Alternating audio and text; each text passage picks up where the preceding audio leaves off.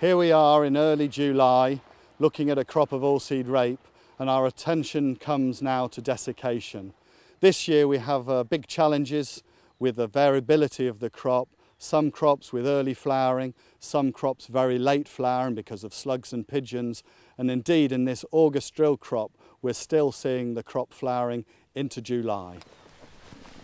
With oilseed rape we're looking to time the application of Roundup when the crop is at an average maturity. Now that's going to be a challenge this year because of the range of pods and their development within the canopy.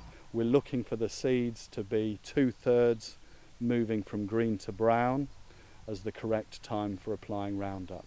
If you apply Roundup too early, there is the risk that you can compromise yield and also produce red seed, which will impact on the quality of the sample. Of course, if you go too late, the crop will be too senesced and Roundup won't be efficiently taken into the plant. The benefit of using Roundup is that it tends to work relatively slowly over a 2 to 3 week period. It's always best to apply it in the morning because Roundup has an effect in terms of photosynthesis.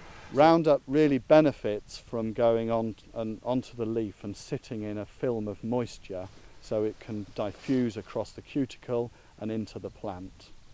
If you apply it in the heat of the day, clearly the moisture will rapidly disappear and you'll leave the glyphosate sitting on the leaf and not actually being used by the plant. On those varieties that don't have any natural or genetic pod shatter resistance, we would definitely suggest that you apply a pod stick agent either with the Roundup or indeed in a situation where you've got a very wide maturity within the field, apply maybe even 2 weeks before the application of the Roundup.